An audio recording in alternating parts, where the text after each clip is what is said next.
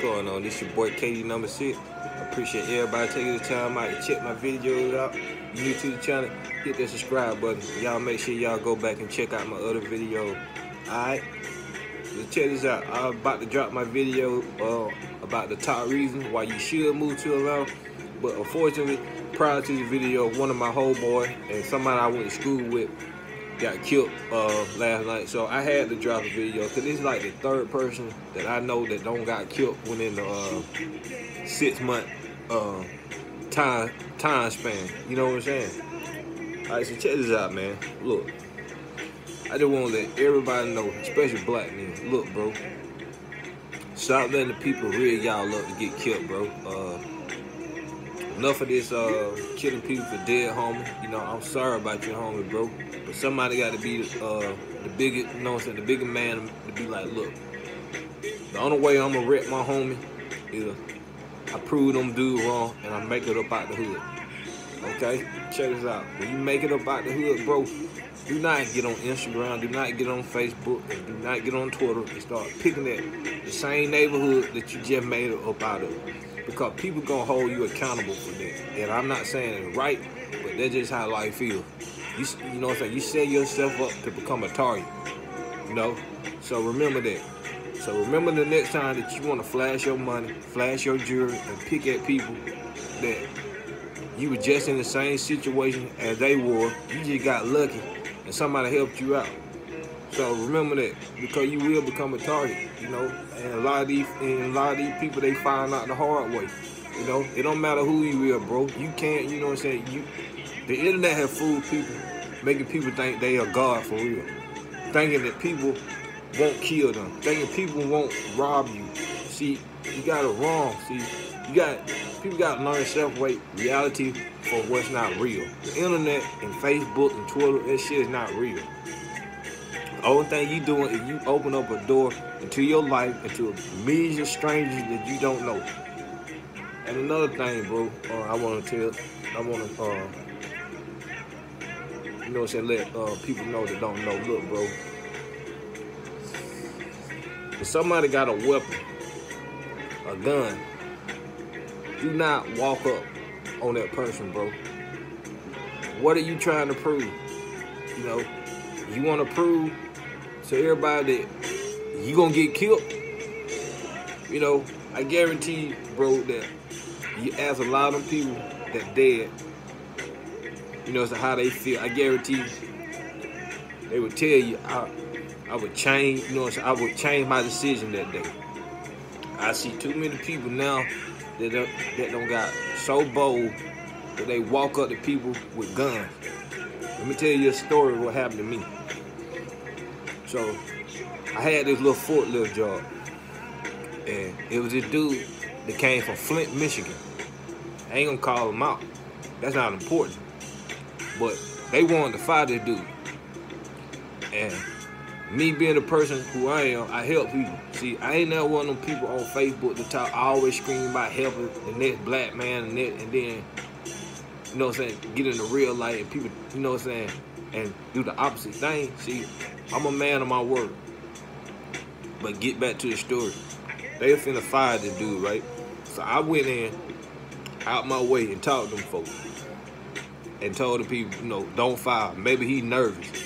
You know what I'm saying? Because, you know, y'all were looking at him, you know, maybe he got nervous.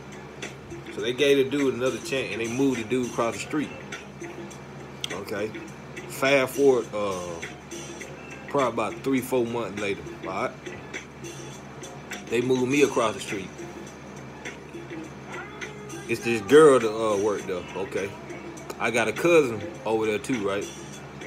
So I get over there, you know, the girl, you know, the girl digging me and my cousin, cause, you know, our swag. He from Flint, Michigan. So dude, long story short, dude don't like it. So he made a big argument out of bullshit. And I'm just gonna get right to the point. The point of the story is the nigga had a pistol, right? I'm hot-headed. Everybody know me, tell you that. I'm hot-headed. You know? Dude had a pistol, but I had to think about it. Lose my temper to prove something to people that don't give a fuck about me or live to see another day. I choose number 2, live to see another day. Because, bro, I don't give a fuck how good you can fight. What your reputation is, you know, you cannot, you know what I'm saying, outmaneuver somebody that got a pistol, man. You actually get killed. That's why I keep saying, man, stop letting people on the internet boost y'all up like y'all gods and shit. That y'all can't be touched, y'all can't be killed. Because it's a lie, bro. And this is the last thing I want to address, bro. People that rap, movie star, that's what they are. People that rap and movie star, they're for entertainment. That means that when you get off of work and you need something to release your stress, or you need something to do, then you go pop in a movie, or you cut on the radio. What I'm trying to say here, bro, stop letting other people keep saying that they the voice of you. You know, every man should have their own voice. You know, all only thing that doing is that shit is putting a stereotype on black men. Cause every time we go out, we always got somebody trying to look at us sideways. We always got somebody trying to judge us, all because of shit that we see on TV, listen to the radio, and what's on the internet. You understand what I'm saying? So just like I said, that's my first and only enlightening video. I ain't trying to snitch on nobody. I ain't trying to preach to nobody. I ain't trying to do nothing of that, bro. I just feel like there's a lot of videos out there that telling you how to get killed, but ain't no videos, ain't nobody telling you, man, look, cut it with the bullshit, bro. You know, that shit don't went on long enough.